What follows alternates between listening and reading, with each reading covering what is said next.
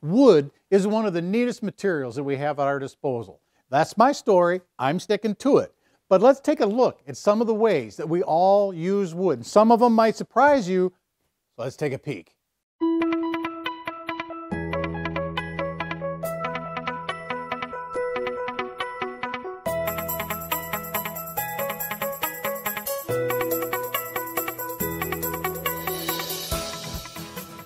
Hey, did you know that every American uses about 5 to 6 pounds of wood every single day?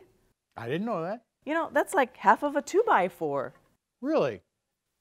Yeah, and you know, we use the wood for many different things, many of which we don't even think about having wood in them. Scientists all the time are thinking of new ways to use wood to replace non-renewable materials like oil and metals with renewable wood products. Wow, that sounds kind of sciencey. Yeah, that is pretty sciencey. So let's spend some time talking about some things we all know about, like heat and electricity and paper and paneling and veneer and saw logs. And utility poles. Utility poles, that's a good one. Okay, so let's go take a look at some of those, but let's get our coats on though, it's cold outside. Good idea. Okay. How many of you like to be in a warm classroom in the middle of the winter? Raise your hands. Well, I can't see you anyway, so put your hands down. You might be surprised to learn that some schools are actually heated with wood chips.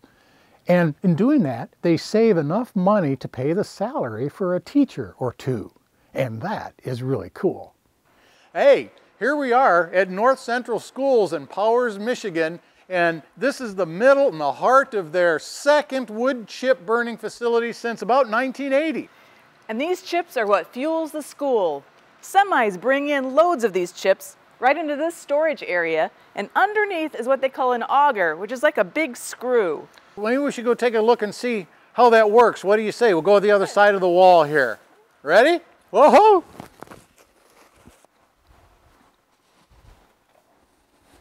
And here we are inside.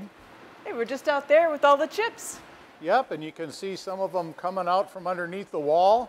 Looks like it's coming on these conveyor here. Yep, move it into the meter box, and here's that auger we were talking about. Oh, right there. That moves the chips out of the bin into the conveyor. Wow.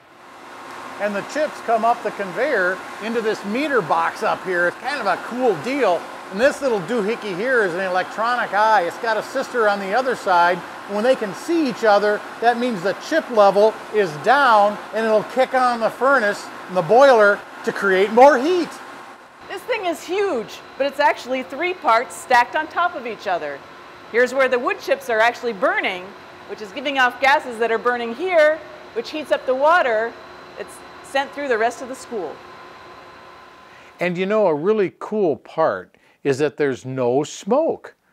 Now this might look like pollution, but it's really just water vapor. The smoky parts, called particulates, were removed in the boiler room. Wood chips and other biomass can also be used to generate electricity. There are also many large forest industries that use their waste products that make both heat and power. After all, wood is just nature's way of storing solar energy. Pulp and paper mills make all kinds of different sorts of paper, some of which you might recognize as paper, and some of them you might not think are paper. Well, like textbook paper and greeting cards and cardboard. Paper towels. Yeah, a zillion other things like that. Lots of different stuff.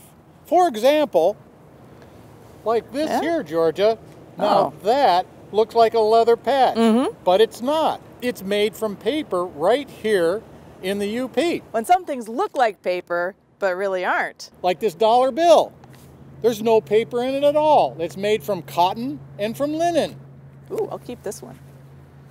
Wood comes to the mill 2 ways, as chips and as pulpwood logs.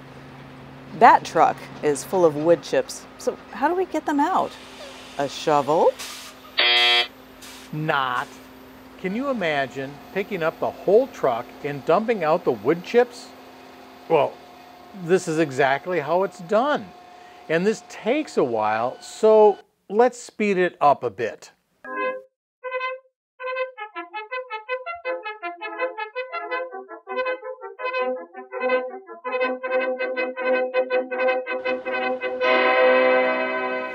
Wood chips are cooked into kind of like a pulp.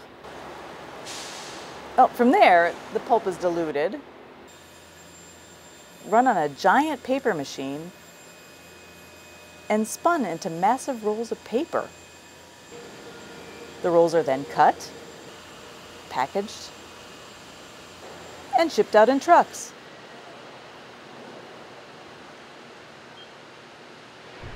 Another product is lumber.